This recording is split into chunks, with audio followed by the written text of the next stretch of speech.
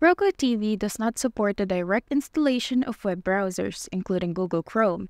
This limitation arises from Roku's closed operating system, which is designed primarily for streaming content from various apps and channels rather than browsing the web. However, there are alternative methods to access web content through Google Chrome. One of the most effective ways to use Google Chrome on your Roku TV is by casting from a computer. By connecting your computer to the same Wi-Fi network as your Roku device, you can utilize the built-in casting feature in Google Chrome. This allows you to display your browser's content on the TV screen, enabling you to navigate websites and stream videos directly through Chrome. Another option is screen mirroring from a Windows PC.